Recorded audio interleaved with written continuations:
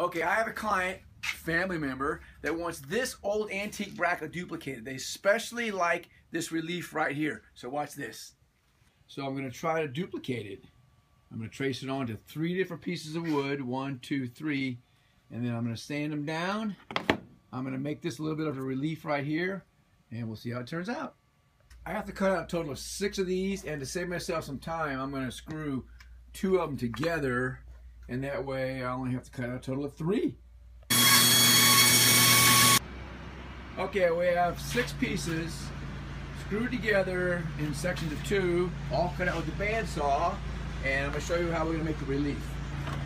We're going to cut off all these tails now to even up these brackets.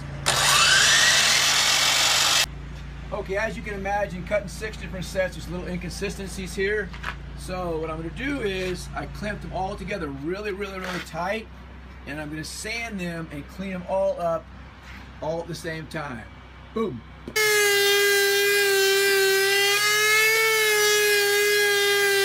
So I cut 3 3/4 pieces, and I'll be honest with you, I didn't think that was thick enough. So I had to come up with a solution. So I spliced a 2x6 together to create a 2x10 because I didn't have any 2x10s in the shop.